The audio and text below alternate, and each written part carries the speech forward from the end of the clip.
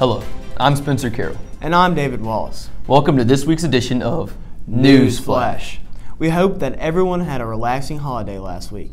With a shorter school week, our digital media class took some time to create a QR code. Our team has created a link to view all of our in-season sports rosters. You simply open up the camera app on your phone, hover over the QR code, and it will provide the link for our team rosters and schedules. We plan to add our winter and spring sports at a later date. If you have noticed the impromptu proposals lately, then you must know it's homecoming season.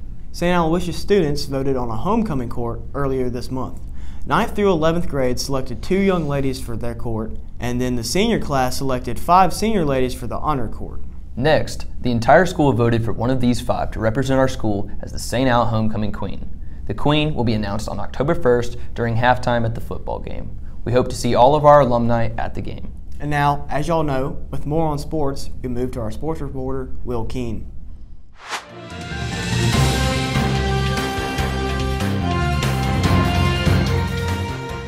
Thanks, David. The JV football team has gotten off to a strong start this season. They are currently 3-0, coming off a 40-0 shutout over the Park Place Christian Academy Crusaders. They were off this week, but they will return to action at home against ACCS at 6 o'clock on Thursday. The Flash's swim team won the Warren Central swim meet thanks to a strong performance from the girls team. They will host a meet at the Vicksburg City Pool on Wednesday. The cross-country team competed in a race at Benton Academy this past Tuesday. The team placed 2nd overall, with Walker Lambiot finishing 3rd in the varsity boys division, and Hendrix Eldridge finishing 2nd in the varsity girls division. They will travel to the MRA Invitational on Monday. The Lady Flashes soccer team lost to East Rankin on Tuesday by a score of 1-0, and they will return to action as they travel to Washington Monday, and they will play Bio at home on Thursday. The Lady Flashes softball team lost to Central Hines on Monday, and their game on Tuesday was canceled due to bad weather. They will take on Capaya Academy next Monday and MRA next Tuesday. Both games will be at home, with the JV game starting at 5:30, so be sure to come out and support. The Flash's varsity football team is looking to turn their season around today against ACCS. They are currently 0-4 after losing a heartbreaker to Brookhaven Academy last Friday, but are looking to have a great comeback in the second half of their season. And we would like to wish good luck to the Flashettes as they prepare to go to the state championship on Wednesday. Good luck, ladies.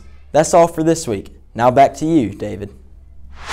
Thanks, Will. A special tradition we have here at St. Al is our commitment to service. With more on St. Al's service, we have Christine Wallace. Thank you, Spencer. In an effort to help those in need, the September of Service Committee, or SOS, was created by the VCS senior class of 2022.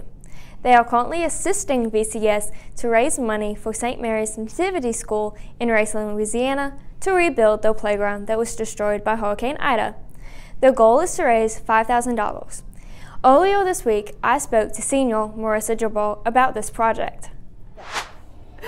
I'm Marissa Jabor, and I'm a member of the SOS Committee. The SOS Committee, it stands for September of Service, and the whole month of September we are doing all kinds of different service opportunities. Recently, last Friday, we carried around some bags at the football games and people could donate. With that money, we're going to help rebuild a daycares, like buy them some more toys for the kids to play with outside. And then we're also going to read some books. We're going to video ourselves reading books, and they're going to send those out to parents and stuff so that the kids can have a book read to them each night. Next, we move on to Gabby with the Teacher of the Week. Thanks, Christine. Today we'd like to introduce St. Aloysius teacher, Mrs. Candace Reeder. She is licensed to teach mathematics in grades K through 12. She currently teaches practical math in regular and honors algebra 2 and 3. She is also a senior sponsor and the sponsor for Mu Alpha Theta. Earlier this week, I met with Mrs. Reeder to talk with her about her goals for the classroom. Well, obviously, I want all of my students to be successful in the classroom with math. However, I do hope that we can do things other than math, and I can help to develop the whole student. I like to do devotions. We like to listen to music. I tell my students, try to tell them every week to embrace their inner weirdness and to be proud of who God made them to be. It's really hard for students to accept and to really embrace It's hard for kids. And I try to remind them of that we're all weird and we're all different, and that's okay.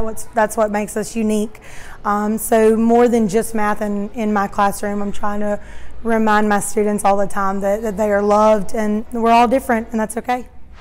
Thank you, Ms. Reeder. Next we go to Spencer with a developing story. Hello, I'm Special Reporter Spencer Carroll, and today we are in the St. Aloysius parking lot, where we have a very special presentation for you, because today we will be reviewing some student parking. So come along. So today, as we start, we just want to start with the basics, you know, simple parking over the line type business. And the first vehicle we have today is this beautiful white Chevy Silverado, and as you can see here, take a look at this tire. Clearly over the line. So I would have to rate this parking, since it's not terrible, but it's still inconvenient, about a 5 out of 10 parking. So let's move on to the next one. You know, now some students, depending on the vehicle they drive, have a more difficult time parking. It's understandable, but still, there's no excuse for this type of parking. It's literally a square. He's still behind it, nowhere in front of it. I'd have to rate this at least a 3 out of 10. But let's keep moving, because it can't be as bad as this. Once again, Chevy Silverado, Auburn tag. I just don't know how to describe this. Come look at this. We have not one, but 2 tires over the line. One completely just a foot away from the line at least. That is on it. And we come around to the front, and I think it's in the grass. Yep, David, it's in the grass. But it's got to be a 2 out of 10, because he put some effort into it. But an argument could be made for 4 out of 10, but some days people they can't necessarily hit the spots. I mean, these are good. These are fine. They're in the lines, but this right here, this is what I want to talk to you about. David, I have no words.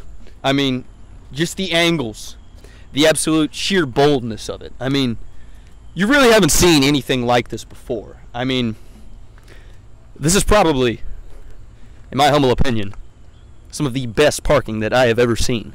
David, if I have to rate this, it's nowhere even short of a 10 out of 10, right? What we have here is probably a reverse parallel park, and it was executed perfectly. I mean, look at that. The angles, the boldness. Parked 79, 78. You just don't see anything like that. I mean, 10 out of 10. And with that, this is the end of your report, and I'm Special Reporter Spencer Carroll.